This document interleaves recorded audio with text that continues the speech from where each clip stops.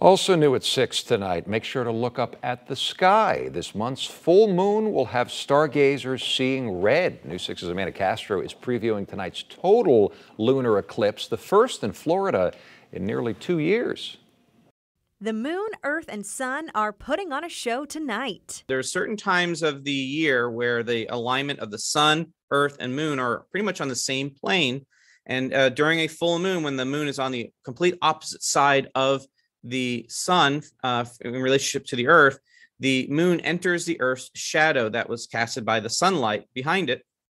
And we get to witness that tonight, and it goes on to about 12:40, 12:50 a.m. So it's actually a pretty long eclipse tonight. It's the first total lunar eclipse visible from Florida in more than 2 years.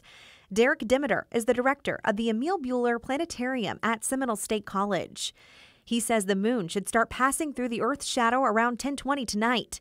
It will start to darken, creating a partial eclipse, with the moon appearing to turn blood red as it gets deeper in the shadow. That's due to the atmosphere of the Earth basically splitting the light from the sun into the rainbow. And so what happens is that the red light from the rainbow actually is focused towards the middle of the shadow.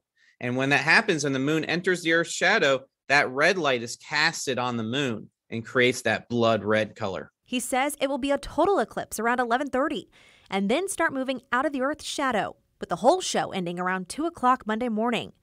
Moon watchers can go outside and see the eclipse from anywhere in Central Florida.